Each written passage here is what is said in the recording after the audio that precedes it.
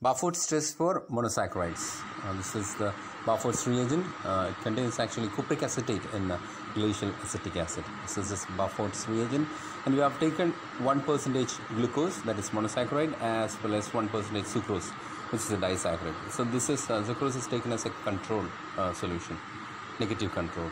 Now this is tubes marked 1 and 2. To the tube marked 1, we are adding 1% glucose solution, approximately 2 ml. You can take the test tube in your left hand if you wish. So that is 2 ml approximately, and approximately 2 ml of sucrose is also added. You need not use a pipette here. So this is a negative control for BARFOEDS test. That is BARFOEDS test. That is sucrose. Now we add the BARFOEDS reagent. Approximately 2 ml. That is an equal amount of BARFOEDS reagent is added to both these tubes. And don't forget to shake the tubes well. So this is strictly a practice that every time the reagent is added, it has to be shaken well. And we have already kept the boiling water bath ready boiling. So this is important because the tubes are boiled for 3 minutes, not beyond that. Because after 3 minutes, even disaccharides can develop a positive test. So after 1 minute, if you take it out, you can already see a red color appearing the first test tube. See, the red color has been shown up.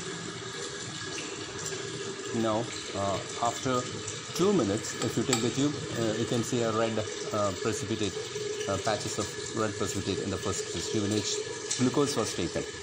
It's not there in the second test tube in which sucrose was taken. And this is after the completion of the test. After 3 minutes, you can see a clear red precipitate at the bottom of the first test tube. And sucrose do not give a BARFOEDS positive reaction. And glucose gives a positive reaction for BARFOEDS and not sucrose. Sucrose is a disaccharide. A BARFOEDS test positive reaction indicates the presence of monosaccharide. Actually, the cupric acetate present in the BARFOEDS reagent gets reduced. It gets reduced to cuprous oxide, which actually gets precipitated at the bottom of the test tube. A negative BARFOEDS test indicates the absence of monosaccharide. So this is a BARFOEDS test. Thank you very much.